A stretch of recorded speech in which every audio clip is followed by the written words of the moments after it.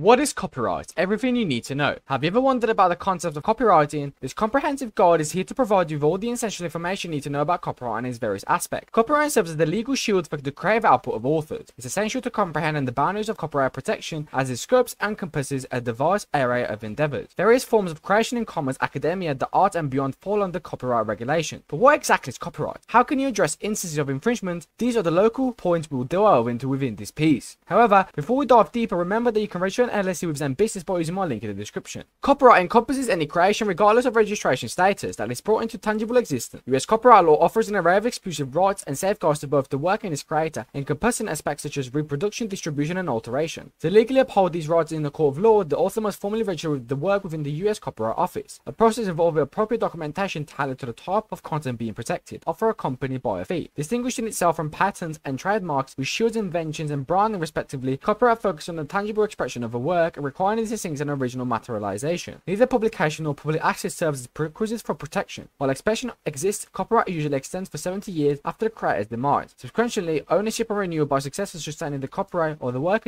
enters the public domain. The US Copyright Office acknowledges 66 categories for potential copyright registration: literary creations, artistic performances, visual artworks, motion picture and audiovisual productions, photographic works, and other additional content like encompassing database application and software. While recognizable artistic pieces such as music, painting, and books fall within these categories, copyright extends reach to less apparent subjects like clothing, websites, and architectural design. Further insight into the scope of copyrightable content can be found in the US Copyright Office's comprehensive guidelines on copyright eligible authorship. Movies, songs, dances, book designs, artworks, and various other forms of expression constitute original work of authorship that falls under copyright protection. These are products of your creative effort and thoughtfulness. It's important to note that copyright doesn't cover things like titles, isolated words, or mere names, since they lack the original requires copyright protection. For a work to be eligible for copyright protection, it must be fixed in a tangible form. This means that the work has been recorded or saved in some manner, allowing it to be reproduced and experienced over a longer period. Once fixation has been achieved, you gain the freedom to generate new creations derived from the original work. For instance, you can design and sell t-shirts featuring your artwork, or produce and distribute copies of the work. When you produce an original work, you inherently hold the copyright for it. However, to fully avail yourself of the legal safeguards offered by copyright protection, it's necessary to officially register your copyright. The registration process involves a simple application and a nominal fee. But created made after 1978, your original written work falls under the umbrella of current copyright law. This protection endures throughout the author's lifetime and extends an additional 70 years following their demise. In cases involves multiple authors, the permit persists for an extra 70 years after the passing of the final surviving author. Duration of copyright varies based on whether a work is considered a work for hire or linked to a pseudonym. 95 years from publication to 120 years from creation. When applying for a copyright, it is essential to acquaint yourself with these varying terms. Securing copyright for your original creation safeguards is against unauthorized duplication. Numerous platforms such as Twitter and Google offer mechanisms for lodging copyright claims, shielding you from potential copyright infringement liability. While copyright implies you gain legal protection if someone profits from utilizing your original text, images, illustration, and other content. This safeguards your rights and might entitle you to recover any financial losses resulting from the authorized use of copyrighted material. In such instances, seeking guidance from a copyright and intellectual property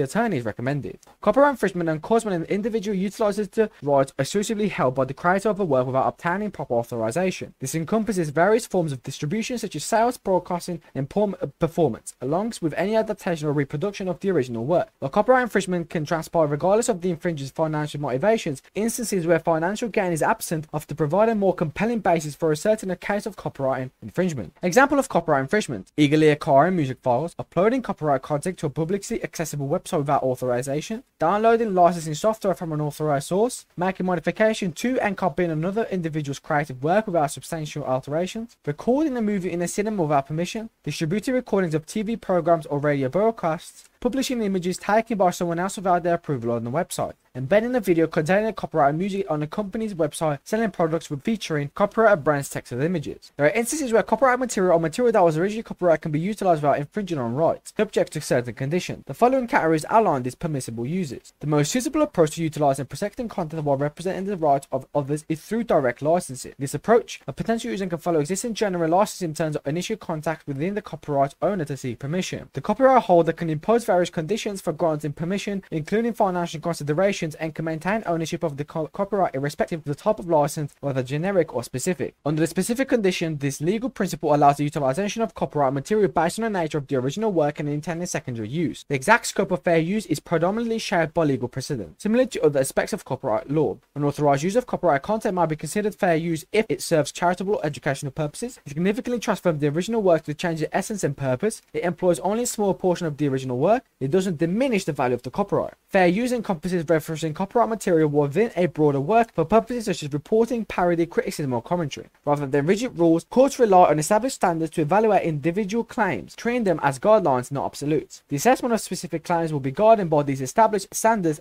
rather than fixed regulations. A Creative Commons license is granted by a copyright holder to allow controlled public use of copyright work. The terms of the license outline the permissible ways and proposed for utilizing the content. The concept of public domain pertains to works that have been intentionally placed into the public domain by the creator owner, have expired copyright protection, or do not meet the criteria of protection under intellectual property laws such as copyright. The utilization of these works is considered permissible without constraints since they are considered publicly owned. It's worth noting that compilation of public domain materials, literally anthology or a collection of images, can still be protected by copyright. In a copyright infringement case, the plaintiff needs to establish several key elements to make a valid claim in court. Initially, they must demonstrate their ownership of the content in question, which is often supported by their work's copyright registration. Following this, as the copyright holder, they must provide evidence of the actions that infringed upon their rights. Lastly, it's crucial to demonstrate that the defendant's actions exceeded the limits of fair use. Importantly, a claim can be viable without the necessity of providing monetary losses on the part of the plaintiff. The backbone of American copyright law is formed by legal precedents and case laws, with enforcement primarily taking place through civil court claims. While state copyright laws are feasible, federal laws are generally holds greater weight. Copyright enforcement becomes more straightforward when the copyright owner registers their work promptly and maintains comprehensive documentation, such as through a license agreement. However, enforcing copyright necessitates evidence of their deliberate infringement or a clear financial incentive. Creators may seek to uphold moral rights such as the right of attribution or the right of integrity, which encompass the ability to assert authorship and prevent alterations to their work through copyright legislation. Challenges can arise in enforcing copyright when a work lacks substantial creative or expressive elements, when its secondary use constitutes a small portion of the original, or when similarities between works appear coincidental. Defendants often claim that their usage aligns with fair use principles during copyright disputes. In cases other than these burdens of proof for challenging copyright legally falls on the defendant. Notably, copyright disputes can sometimes bypass the traditional federal court system. Internet services providers frequently hold the distribution of online or copyrighted content without